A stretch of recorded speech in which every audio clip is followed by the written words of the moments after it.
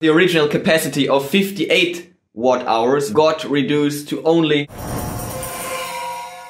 Initiating. Welcome back to my daily grind. Create yourself. That's what it's all about. One day, one step in the right direction. I'm Chris and I'm only here to show you if I can do it, then you can do it as well.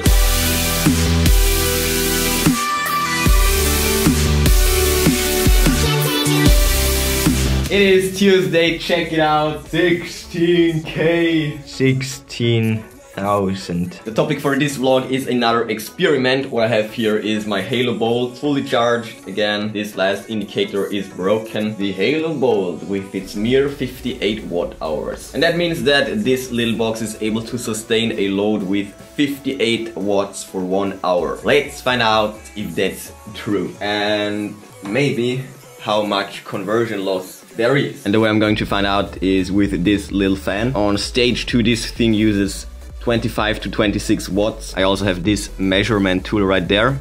There we go. Let's turn it on. Oh wow.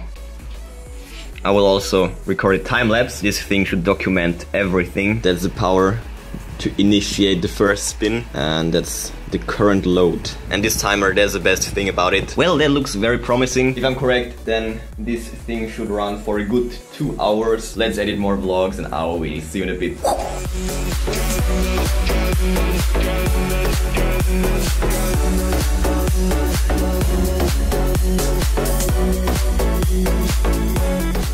Almost 1 o'clock AM is flashing in red.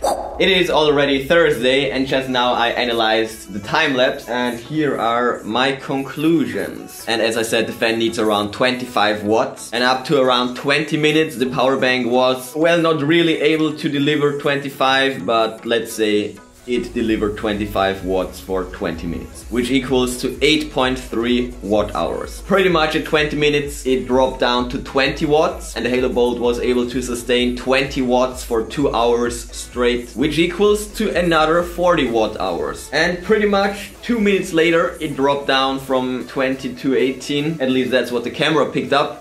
And after that, a pretty negligible amount of watt hours, I would say. So as I thought, there are conversion losses going on because the original capacity of 58 watt hours got reduced to only 48 watt hours. So this concludes my little experiment with the Halo Bolt. Disappointed once again, but who cares, this thing is going back anyways. So I need to keep on looking for a better solution, but that's it for today and I will see you tomorrow.